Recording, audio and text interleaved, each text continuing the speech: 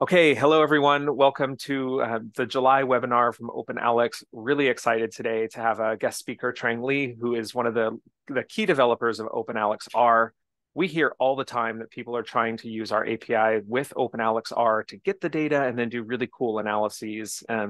This is a product that was developed by Trang and her team, so we're really excited to have them talk about how they can use it. I'm not going to say much more than that. I am going to hand it over to Trang in a minute, but just a reminder, if you haven't been here before, feel free to put questions in the Q&A, and my colleague Jason Portnoy and I will try and address them live if they're about OpenAlex. And then if there's time at the end, we'll stop the recording and do a live Q&A with Trang on questions that are related to OpenAlex. So with that, I'll turn it over to you, Trang. Thank you. Thank you, Kyle. Thank you, Jason. All right, I am sharing my screen, and yeah, Kyle, let me know if there's anything that comes up in the middle of this, but I assume that everything is going according to plan. At this point, my name is Trang, like Kyle mentioned. I'm one of the co-authors of OpenAlex, and yeah, very honored to be invited by OpenAlex to present this webinar to you. And yeah, hopefully it'll be helpful to a lot of you who uses OpenAlex on an everyday basis. Okay, so what you're seeing right now is my RStudio IDE, and this QMD file is a Coro notebook. Basically, it's very similar to an R Markdown notebook, where you have some text and then some code chunks here. And I'm going to run the code chunks by hitting display button, but you can also do that line by line by hit Command Enter or Command Shift Enter for running the entire chunk. But yeah, so hopefully, and I've moved the console to the right here so that it's a little bit easier for everyone to follow. But yeah, with that, let's get started. If you haven't really already installed OpenAlex, or if you have, but it's been a while, we actually just had a new release that came out last week on CRAN. So be sure to grab that one so that you have all the bugs fixed and everything, the latest of OpenAlex. And like with any other R packages, you run it, you install it by running install.packages like this one. I'm not going to run this one because I already have it installed here. But let's go ahead and also load in the tidyverse package here. And I think we should have, you can also check quickly the package version of OpenAlex and see what we have. So I have 1.4.0, which is the latest one on CRAN. I'm happy about that.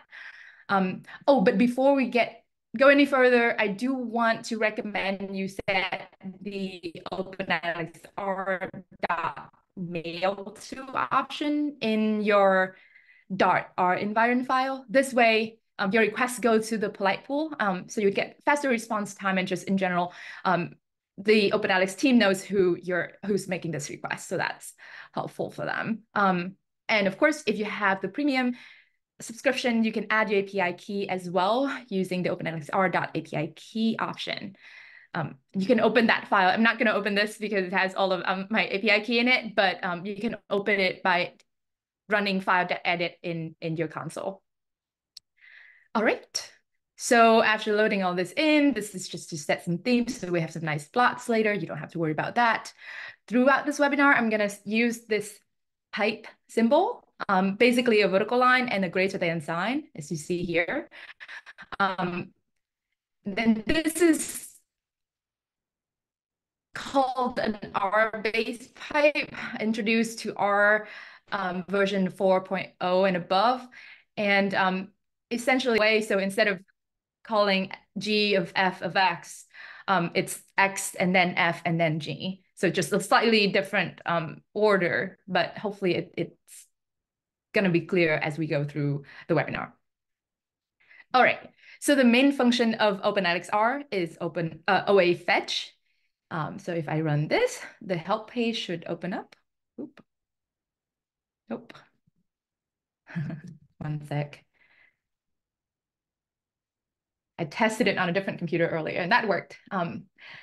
Anyhow, so we have OA fetch here. The main arguments of OA fetch is entity. So in this case, you can have works, authors, institutions, and so on. identifier if you know the identifier of your OpenAlex entity that you want to fetch. And then these three dots here, it's a little bit filters that you generally use with OpenAlex in here. And then, of course, some other arguments. So first example, let's say we know we want to grab this work and we know it's OpenAlex ID. I'm going to go ahead and run this chunk. Maybe it's not letting me. Let me see if I can switch to source. So what you're seeing here in the quarter notebook is the visual view. But if we switch to source, maybe that will work better. Okay.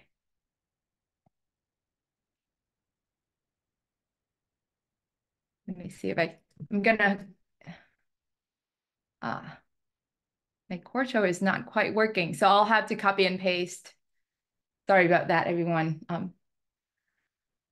I'm just gonna go ahead and through each chunk, copy and paste. The run button should work, but maybe I needed to refresh or something. Give me 1 second. I'm gonna go ahead and restart. All right. Yeah, no worries. That's the courage of coding live. Thank you, Kyle. I recently updated my Cordo on this computer, so there might be something that I haven't fully done. But I thought this run button worked earlier. One more, I'm gonna try to refresh it one more time and see if.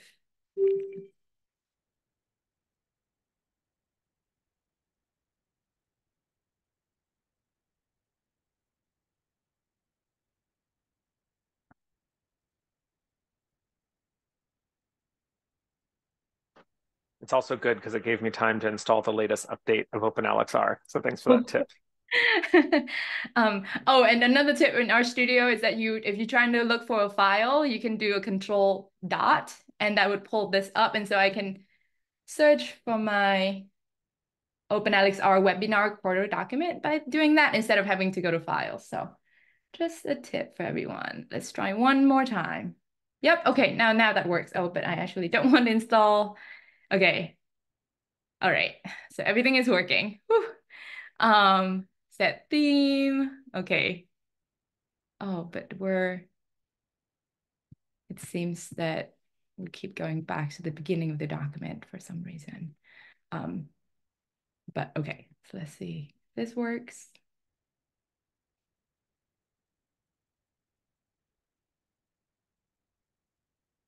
Okay, so that is working. All right, back to where we were. First example is when you know an OpenAlex ID for work. And so what you want to put in here is ID, and then entity, of course, works. In this case, it could have guessed, but I want it often to be explicit of what entity I'm pulling. And for both equals true, it's just generally a good idea because you can kind of see the URL that you're using to requesting this information from OpenAlex. All right, so what is returned in this case? This is a tibble work. My object here is the tibble. And for those who have not really worked with the tidyverse before, it's very similar to a data frame, except that we see something here, like for example, with the author column that is called a list column. It allows us to kind of nest information inside the work object. Another tip, to view this work object interactively in RStudio, you can, there's two ways. The first way is you hit environment here and you can click on work and it would pull up this view for you. Another way, say you don't really want to open this up, you can hold down command, click on the work object, and that shows the work object for you as well. And that works with function really well if you want to get to the internal of or the code of a function. But back to our work object, we see ID, title. So again, as you can see, it's very similar to a data frame, except this column author right here, we see, we don't really see what's in here, but you can click on it to pull this up. So it's, as you can see, kind of like a data frame inside a data frame. And we decided to use Tibble because it's nice. You can export this as a Parquet file or an or RDS file. I don't recommend exporting as a CSV because it's kind of flatten everything out, and you might lose, you will probably lose information such as author like this one. But it allows you to, kind of view and do a lot of things with it. So that is our data frame. You can view it interactively. You can write out as CSV.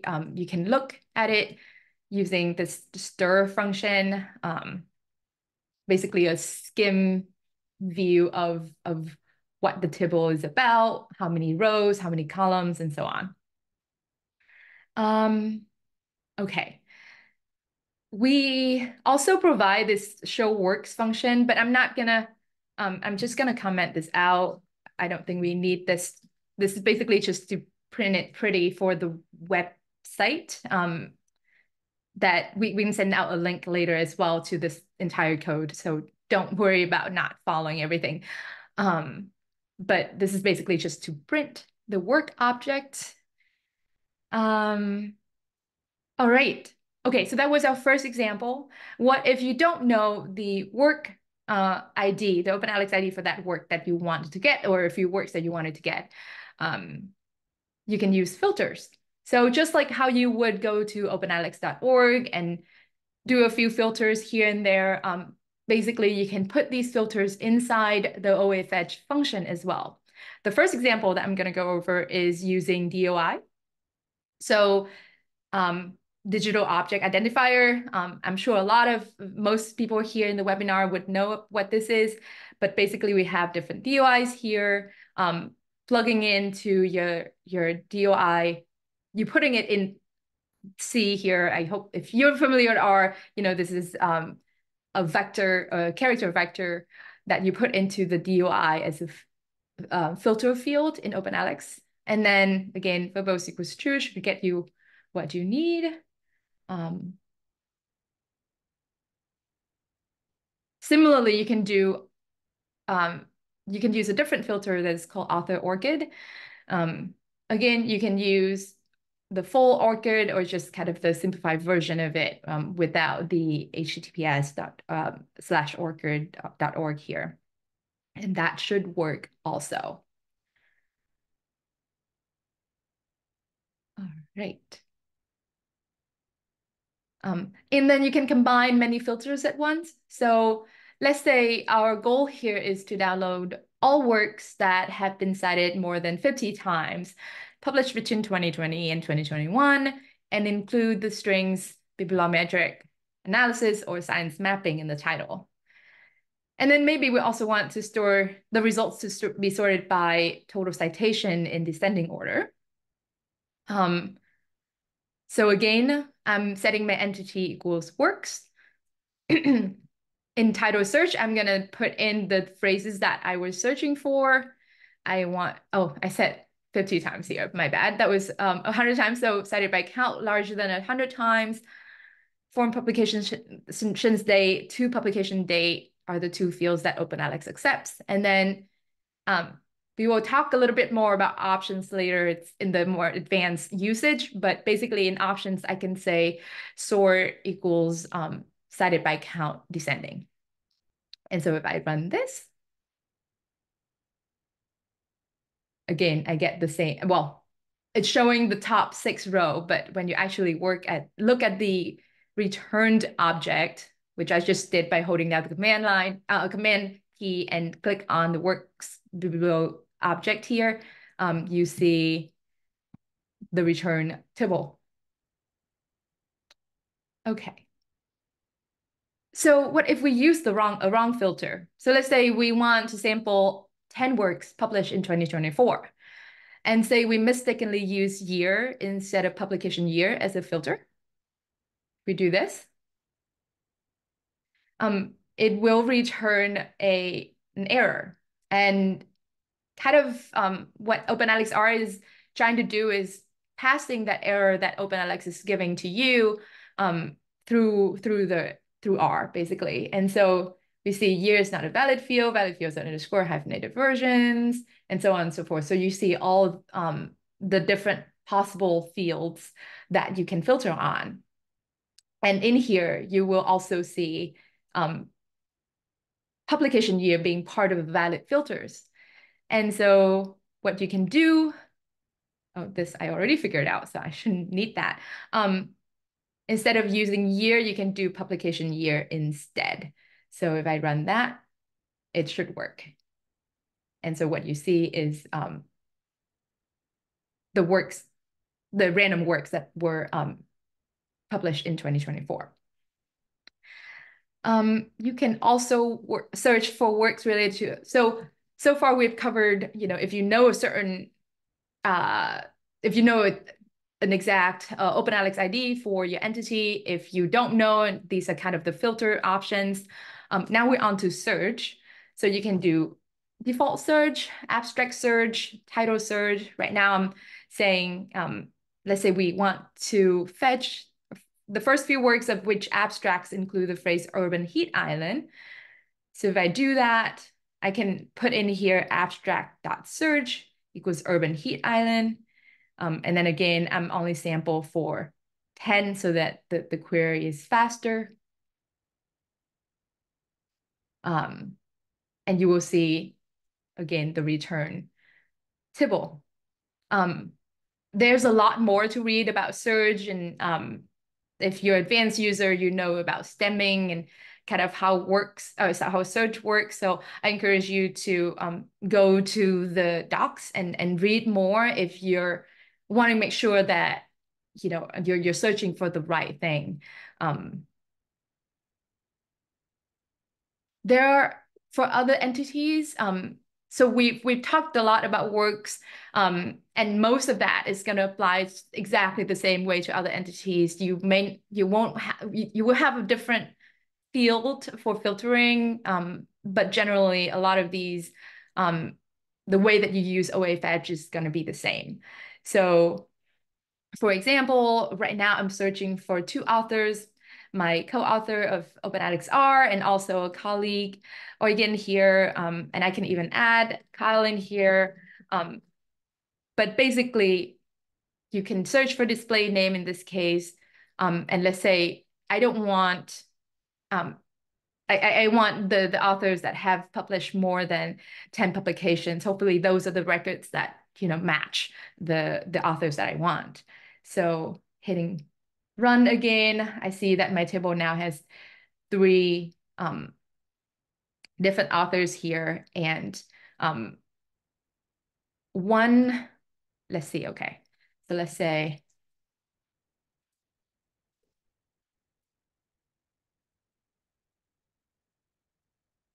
I'm going to authors.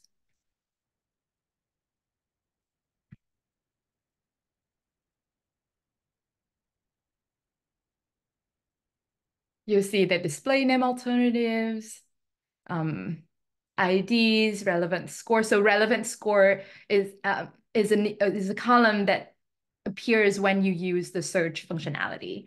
ORCID, works count, cited by count, counts by year, so on.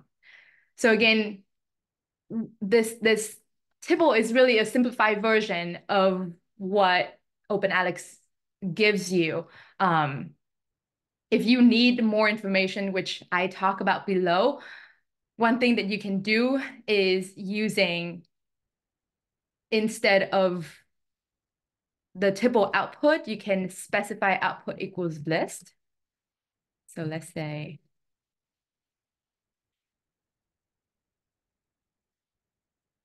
oop.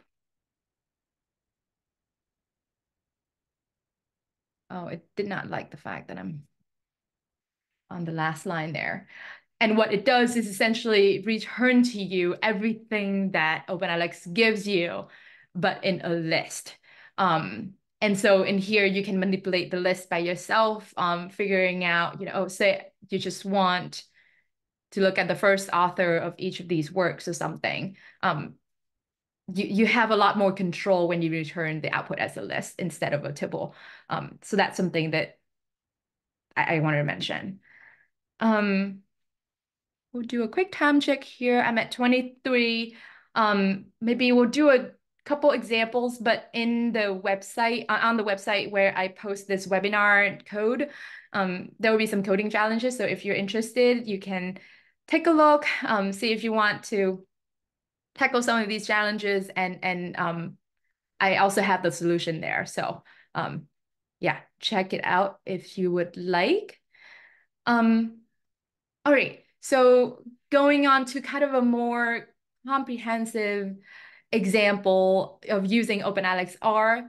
Let's say in this case, we want to analyze the open access status of data sets published by researchers at Dartmouth College over the years. Dartmouth is near me, so I'm picking Dartmouth and data sets because this is a follow-up to the last webinar where Kyle talked about data sets and new things coming to OpenAlex. So this is very exciting. And yeah, I hope people take a look. The entity is still works at this point. But in this case, your type is going to be data set. And if you put this in here, I'm going to just sample for maybe 500 for now. Well, let's see. Let's see if we can just run this and it runs. All right. So it doesn't take that long. Perfect. Okay. So let me walk you through the code and see what it's doing here. We have OA fetch, as we know, authorships, institutions, lineage. So I grab this. There's a few ways to do this, right? So say you don't know Dartmouth College OpenAlex ID. What you can do is you can go to openalex.org, search for Dartmouth. Here.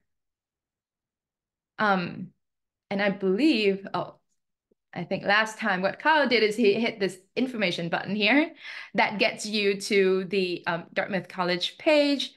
And in the API, you're going to see the OpenAlex ID for that particular institution. I think there's another obvious place somewhere that I'll chime in quickly. The way that you first did it, where it popped up that filter, if you just click on that filter, it should say it. Right, like right there. If you click on that. Okay. I was too nervous to click anything. Yeah. Thank you. Perfect. Yeah, thank you, Kyle. So this right here also gets you the ID as well. Or you can do it automatically if you don't want to go to a new web browser. You can search for institution, and then you can do display name search, Dartmouth College, and then get the ID, basically that ID. Anyhow, OpenAlex has a page. There was a recent request on why do we have to kind of do this in 2 steps, and I think there's a clear answer reason on the webpage. So I encourage you to read it there. But basically, once you know the institution ID, you can put it in authorships, institution lineage, publication year, and in this case, I can use the plus sign in OpenAlex, but I do want to be explicit in this case just so you can see a little bit clearer the fields filtering. So basically, when you put a lot of filters inside OA fetch, it's kind of doing an and concatenating all these filters. So I want the authors from Dartmouth College and the publication year is larger than 2000. So after 2000 and a publication year before 2024. So if you want to do that type of and, instead of using the plus sign, you can use, you can do it multiple times within OA fetch, and that works. Which I think is pretty neat in R, because this is not, having kind of the same argument repeated twice is not a common thing that you see. And then type equals data set. We have different options that you can use. In this case, I only wanted kind of I'm interested in only the open access status of these data sets. And so I don't want to grab everything. I don't care much about authors and other parts related to the work cited by, anything like that. So what I'm grabbing right now is only ID, open accessness, and publication year. That's it. So when that happened, my work at Dartmouth, my data sets at Dartmouth looks something like this. We have ID, We have is OA anywhere, is OA status, open access status, open access URL, publication year, and then the full text repository. All right, so that looks good, looks like what I needed. And then a bunch of code down here just to make this nice plot for you. Again, basically just to set colors and so on. Looking at the number of data sets over the years. And I know that this is only kind of preliminary because OpenAlex is still ingesting more and more data sets as in the coming months. So this is not the end all be all result, but also interesting to kind of take a look. And I know this is one question that a lot of people are interested in answering, and in your library, in your institution, how many people are publishing, what's the trend over the years, and are they doing it open access? So hopefully that's an interesting example for you to look at. Another example, maybe you can read the journal clock example online, but I wanted to kind of bring up a recent use of OpenAlex that I had to do. So what I needed was to find all the authors. So the goal was to find all authors that have published to this journal called Heterocycles or Heterocycles. And let's say, so what I did at first was going to OpenAlex and search for Heterocycles, the journal. And in here, you see all the works. But I don't see any authors yet. However, I can add author. And in here, if I click on more, I do see the top authors here. However, I'm not sure how I can grab everyone. And so I thought, well, maybe if this doesn't satisfy my search, I can look at the API and see what it looks like. So in my URL, I noticed that there's a group by, it's hard for you to see here, but I'm going to copy it in a moment. And with each of these pages, you're going to see only 200 records. So to get to the next page, you have to, well, generally you would have to work with cursor and paging and so on, but openalexR takes care of all of that for you. So you shouldn't have to worry. Once you know your filter and group by and so on, it should work. So let me come back to my R. And if Copilot is working, once I put in this query here, now it's not understanding, it's not seeing that I'm using OpenAlex yet. So let me type this here. Let me start with OA fetch. And let's see if it can fill in. Oh, I don't want my query. I want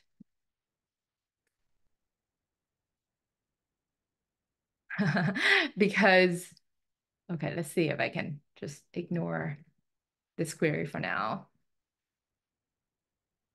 Let's see if it knows. Okay, now Copilot is picking up that I want this URL here, and I'm doing a group by per page and so on. Okay, so I'm gonna hit tab, group by, that works. Okay. Now this is not right, but I'm just gonna let it be for a moment. So in OA fetch, we don't have a filter argument. So what we actually have to do is kind of bring this out here, and that happened. And per page is default at 200, so I actually don't need that. But now if I run this, which actually will take a little bit of time because the group by is there are I think over 30,000 authors. So it's actually doing quite a bit of work here. But that was to show you kind of how I go back and forth a lot between the openalex.org interface here to try to get to the API, getting kind of, the actual the source ID that I need and the actual field, because sometimes I don't remember what fields are available. So going back and forth between the interface, the web interface, and R is very helpful.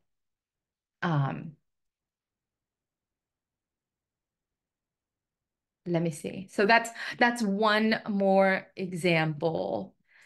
Let me do another time check. Maybe I'll talk quickly kind of a different topics in the advanced usage, but won't do any code here. And maybe we'll open up for Q&A. All right, so that's done. And I think a quick tip here. So as you can see earlier, I did not assign any value for this result. So a trick is that I say, oh man, I forgot to assign this to say heterocycles authors. But what I can do instead of rerunning that, I can do last value. And effectively what it does is that it put in the environment, it just grab whatever that were just printed in my console and more, whatever the result of that call is into my object here in R. So I think that's another helpful trick, especially if you don't want to, you have a big call and you don't want to repeat that and put more stress on the API. This is something you can do. Okay. I mentioned options a little bit earlier in OA fetch. You have select, which you can find fields to show in the output when you want to kind of quicken up your queries. You can sort, you can sample and seed. I think those are pretty straightforward. You can build your own query. So I know I've only shown OA fetch used, but let's say you have your own query. Like earlier, I have this query already. So instead of having to say, building that again, I can have that query. And then down here, I can say OA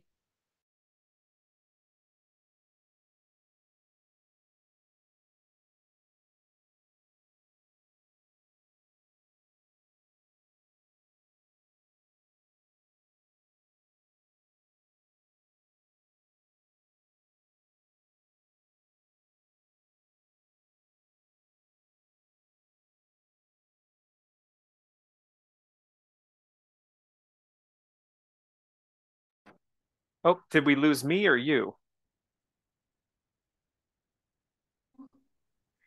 I cannot hear you, but if you can hear me, that's great. I can finish up. It's the end. Yes. Okay. Okay.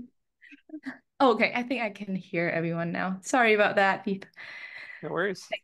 for being patient with all of my technical issues here. Okay. I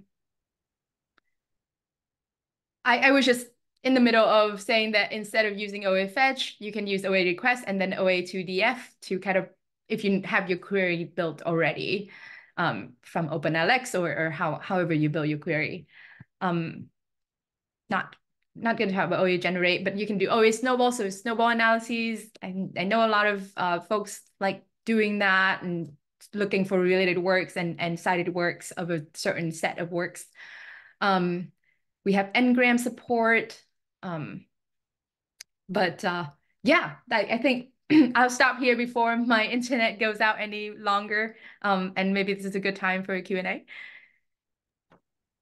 Yeah, that was great. I'll just quickly say thank you very much for this. I really appreciate it. For those of you who are trying to follow along, she has graciously made this all publicly available and is going to share a link so that you can do any of these things on there. I've personally already looked at a couple and used them on my own, so they're really helpful as a starting point.